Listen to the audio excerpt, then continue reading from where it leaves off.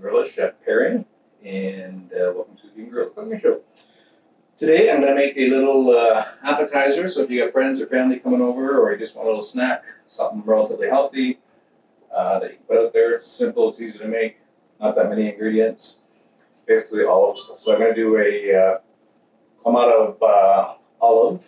I'm going to do like an olive tapenade. Tapenade it's called. Tapenade. And again, simple to make. So we're going to use our little ninja for this job. Put our ingredients in here. So I got my Kalamata olives, 3/4 of a cup. Make sure the olives are pitted, otherwise you're going to break the teeth. You don't want that bad. About half a cup of my green olives. I have about a tablespoon of capers, 2 cloves of garlic that I chopped up, and about a 1/4 teaspoon of oregano. Put all that in there. And I'll put all the ingredients, list them below and stuff like that so you can go and print them off at my website there, my food blog. And hit subscribe and like, and if you have any questions, definitely ask me whatever you want. I am here. So capers are very important, don't skip out on that. You can even get these at the dollar store, they're cheap. But it gives it that nice salty brine to it. Okay, so I'm going to go with 2 tablespoons of olive oil. That's right, not by a little of olive oil. And then use lemon juice. I don't have any lemon. I got loads of lime here somewhere. But I also have this lime, so I'm going to use 2 tablespoons of lime. It's a nice little, cuts it up a little bit, that salt is trick. Put that in there. Okay. And I'm just going to do, I really need salt, so this is optional if you want, because the capers actually have a lot of saltiness to them, but I like to put just a pinch of the sea salt in there. Helps pull out some more of the flavors. Fresh cracked black pepper.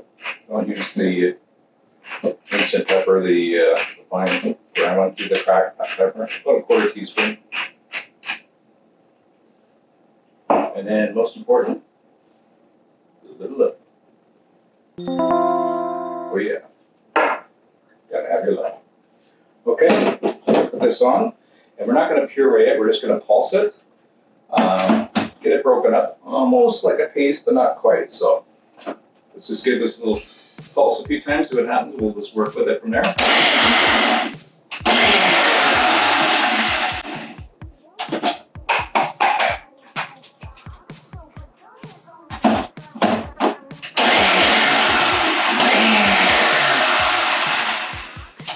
Now you're going to have to do this a few times because everything sort of sticks to the sides. I'll lift it in there.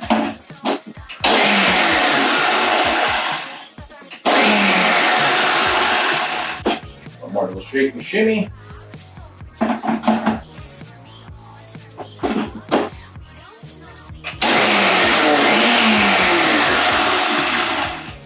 Okay.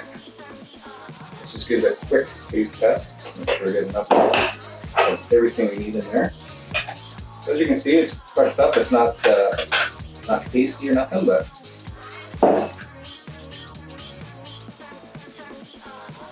I like that. I like that. Okay, give me a minute. I'll come back. I'll plate it. Do a taste test. 1-5 gorillas. 1 bean food. 5 meat. And we'll go from there. All right. Back in a minute. Hello, gorillas. I am back. We got it plated and ready to go. So this is a great appetizer. You can see it takes no time to make. Your ingredients, you can use substitute. You can put black olives and green olives, whatever type you want. But I like this combination here a little bit. Got a little bit of melted toast and breadsticks. Again, good for a nice little appetizer. Friends, family coming over, or you're watching a movie or something, something to snack on. It's healthy for you. It's good for you. So let's give it a shot. Here we go. With the breadstick or the melted toast? With the melted toast. You can see I make mine a little chunky, so I don't puree it like that. You can buy this in the store already made. A lot more preservatives and stuff in there. They're sitting in shells for a long time and stuff, and they're more of a puree, almost like a pate, really. So I kind of like this how I do my guacamole, a little bit chunky, some smooth texture to it, but a little bit chunky still. So here we go. Here.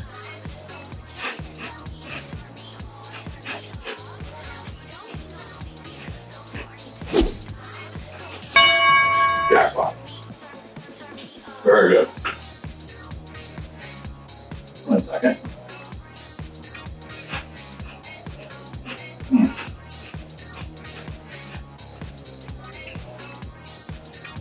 The crunch from the mouth always makes it nice, but got all of the brine, a little saltiness from the capers, just a little bit of lime juice.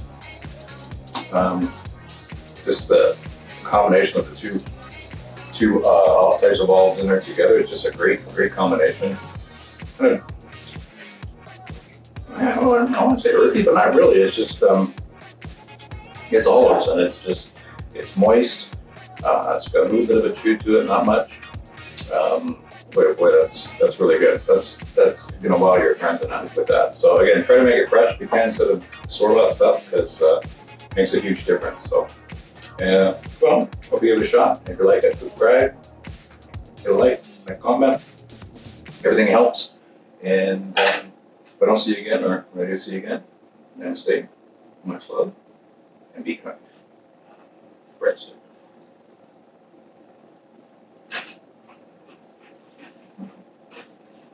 See you later.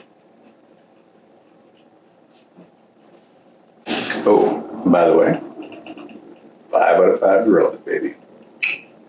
See you next time.